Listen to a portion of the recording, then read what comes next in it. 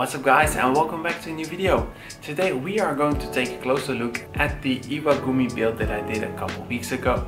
The tank is doing great. I think it's 3 weeks old at the moment, so let's take a closer look. So the tank is doing pretty good actually.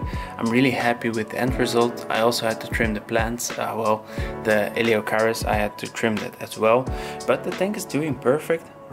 We have some melting at the moment, so further plants are doing perfect, but the Brasiliensis that I have over there, and I had some over here on the front, they were melting, but I think the new leaves are coming back.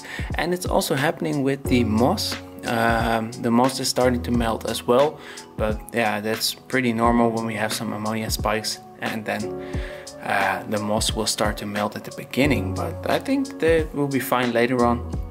I have plenty of moss and I will put that back on the rocks as well. Further, perfect.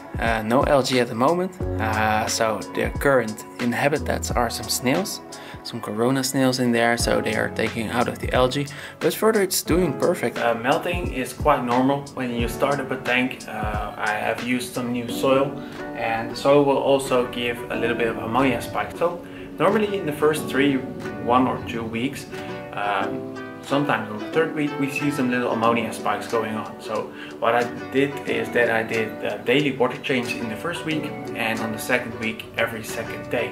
So that will mean that we still have some control about the algae problems that we can have, but I think that turned out pretty well. I don't have any algae problems at the moment, so that's really good. So this is the lean dosing that I use, but Planet Box is a really nice fertilizer that I use every day.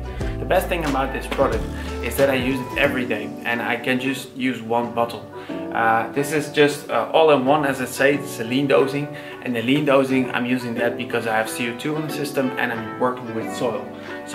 So in the fertilizers you can have the standard version or the lean dosing. That will mean that I dose enough nutrients in the water that my plants can thrive and give vibrant colors, but they're not growing that fast. And that will mean that I don't have to trim as much. They will grow really nice, and I don't have any, of course you can have some algae problems, but when I use the in vitro cups, I start dosing from the beginning. So that's what I have. I use the products from Tenalar.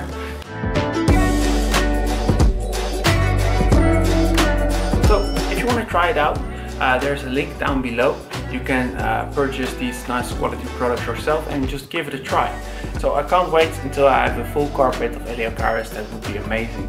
So if you have any other suggestions about planting or anything else, just let me know down in the comments. I will be happy to read them.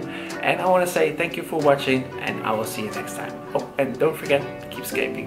Bye bye.